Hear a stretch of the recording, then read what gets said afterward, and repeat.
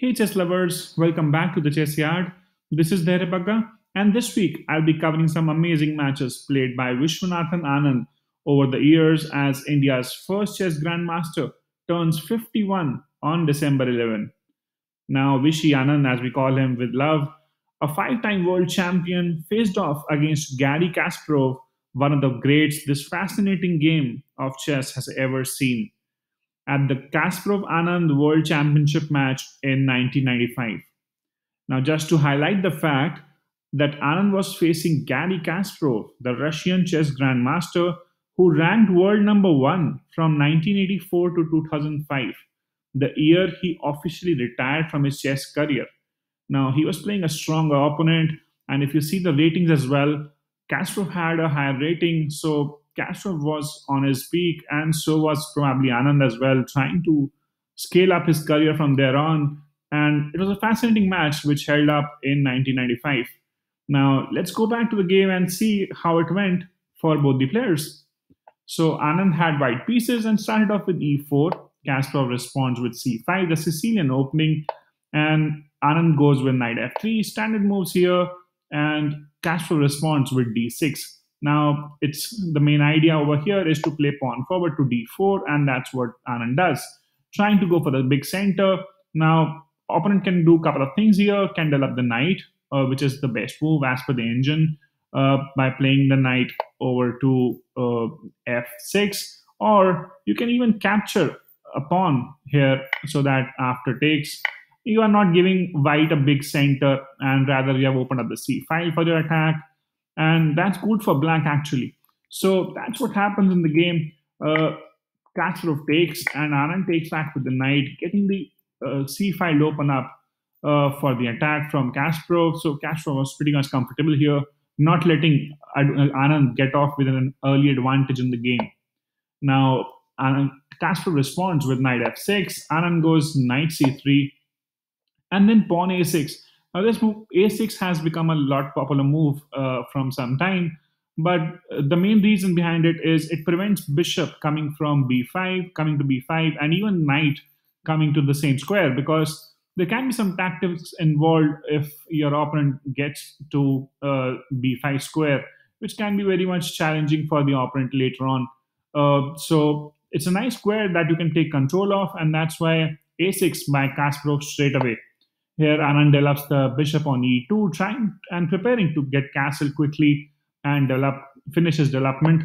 And here, a passive move, I would say, by Kasparov, playing pawn e6, could have gone for the center as well by playing e5, and that attacks the knight as well simultaneously. So the knight would have to be moved again, which would have become passive for Anand, and then Kasparov would have developed the bishop and castle.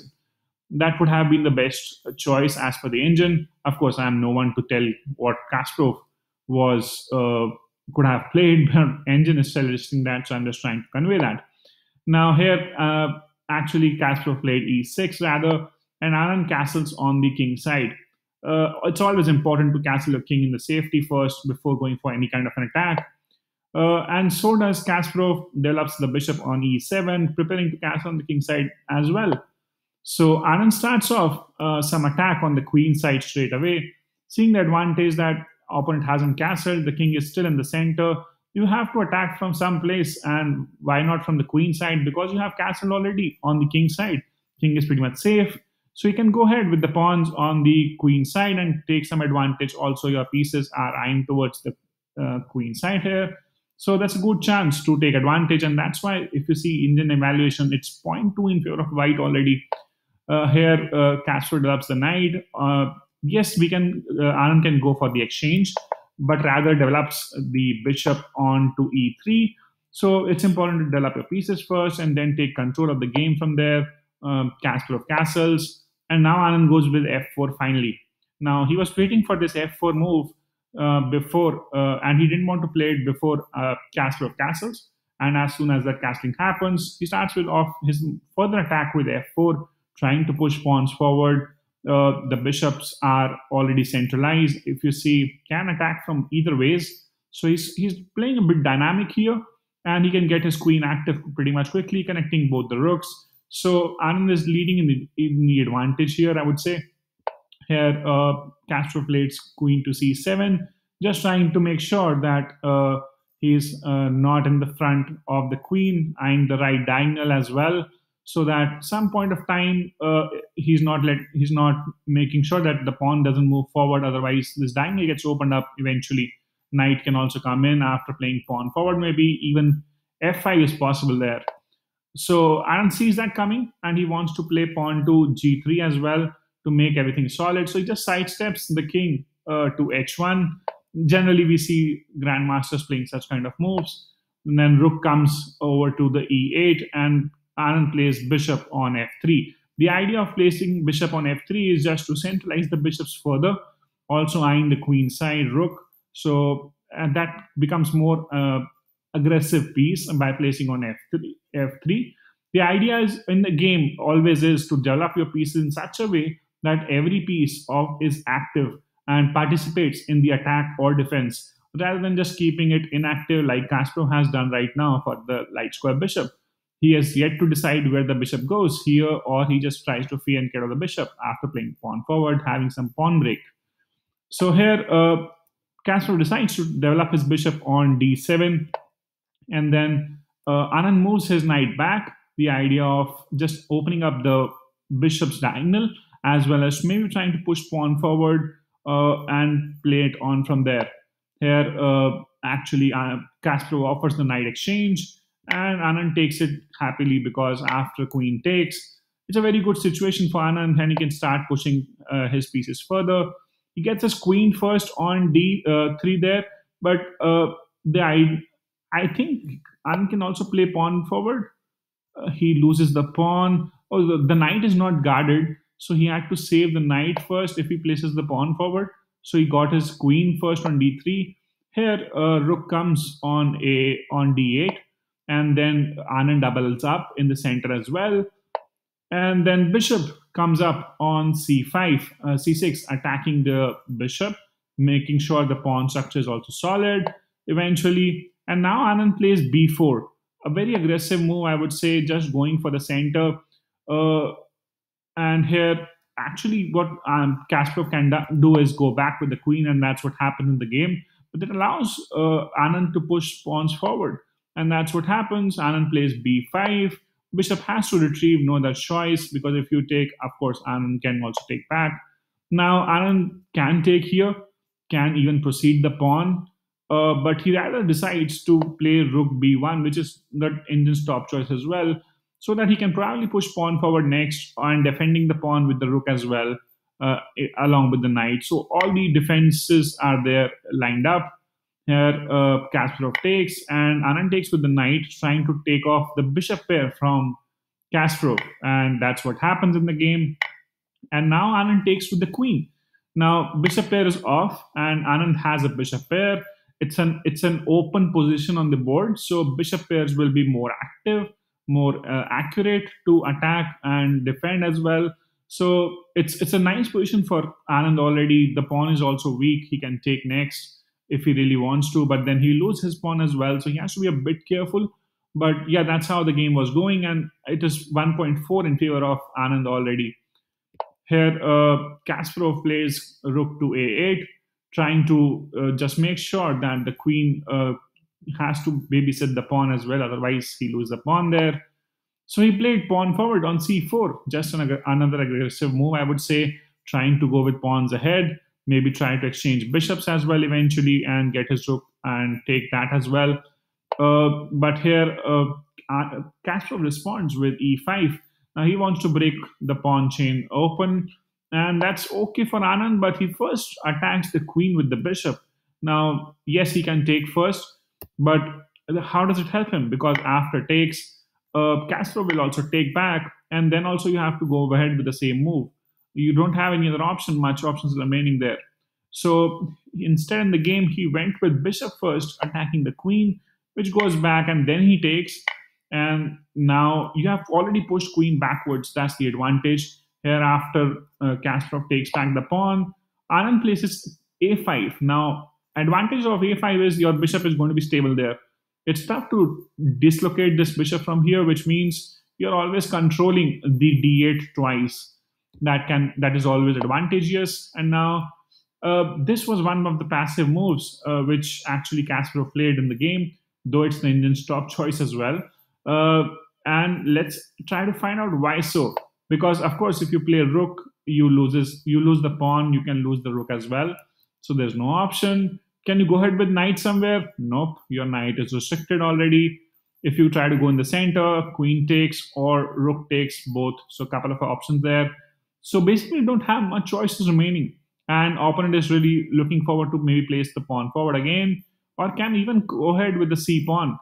So here, Kasparov decides to just bring his bishop backwards so that the bishop is also defending the g7 pawn, and there's no threats as well, just in case he has to move the queen. And if there are a couple of attackers on the rook, a rook is already defended once, and there will be no checks as well. So here, Anand plays pawn to h3, just making sure that there's no knight move in the future, even after playing h5, just making some space for the king as well to retrieve, just in case. And here, Kasparov responds with queen e6, trying to get his queen centralized, trying to make some space for the queen to move as well. He needs to just get his other rook active as well, which was very passive, hasn't been developed yet in the game. So Kasparov hasn't really used his pieces to the optimum level here, which Anand has been able to do so far in the game. That's why he's ahead as well. Now, Anand plays rook d5. Rook lifts are always nice. Maybe trying to go for the center pawn eventually by placing bishop. So a few moves can happen from there because there is only two defenders to the pawn. And now Anand has got three attackers as well. Maybe he can just try and negotiate one of them by taking and then exchanges the center pawn. So exchanges can happen here, but actually what happens is, yes, you are losing out the rook here. So Kasparov takes the rook and Anand takes back with the pawn. Now you must be thinking that's a bad exchange, but it's not. And the reason? Because you have just got a bishop pair, which would be very powerful. Rooks aren't that active here, and bishops are actually. So active pieces matter, not the inactive ones, even if you have more of them. So it doesn't matter. Here, Kasparov plays queen to g6, trying to maybe push pawn forward, attacking the rook as well, just in case you just miss out on a simple move. Say you try to move the queen somewhere, and then you lose out on the rook with a check. So that's a good place for the queen to be in. And here, Anand plays c5, trying to push his pawn attack forward. Now, he's just storming in with the pawns because he wants to develop one of them, promote one of them to the queen. Now here, Kasparov plays the best move again, trying to push the bishop backwards. And there's just, actually, bishop can come here as well. But the disadvantage of this is you're just allowing rook to come with the momentum. And then you can have some pawn forward as well after placing a rook on g5. So the best move, as per the computer as well, is to place your bishop on e2 rather. And here, Kasparov plays rook to e5, just trying to maybe go ahead with the same plan, attacking the pawn on g2. Here, Anand goes with queen d7. Now, queen d7 looks okay, like you don't see the real advantage of it unless you try to take this pawn, because once you do, there's nothing stopping you from promoting one of these to the queen. So queen is pretty much active there, not a passive move. Also to be noticed, queen can come back, queen can defend the bishop as well once you play your bishop there, just in case. So it's not a very passive move, it's still very active. But what Anand could have done the best is also the same, which he did. Okay. So here, yes, Kasparov plays rook to g5, trying to attack on the g2 pawn, which can be saved with the rook. Now, here some small tactics can happen always in the game, because if he would have played pawn forward here, he's attacking the rook as well. So that is something which you need to take care of, because now the queen has moved already, as we were discussing. Once there's no pawn here, queen is on a very good square to attack actually. But here, actually, Kasparov also realized that Anand is not going to fall for some small tricks like these. So he just tries to double up straight away, and Anand defends by placing his rook on g1. Here, finally, now here again, Kasparov plays pawn to e3, which was the worst move of the game for him because suddenly, if you see, the engine advantage has changed a lot. Now, why is so? Because you're going to lose a pawn for sure. And after you do, say, if I take, what is the, I'll take here, what is the best move for white? White can just go here with the rook, black, sorry, and then you can just push your pawns, and there's nothing stopping your queen.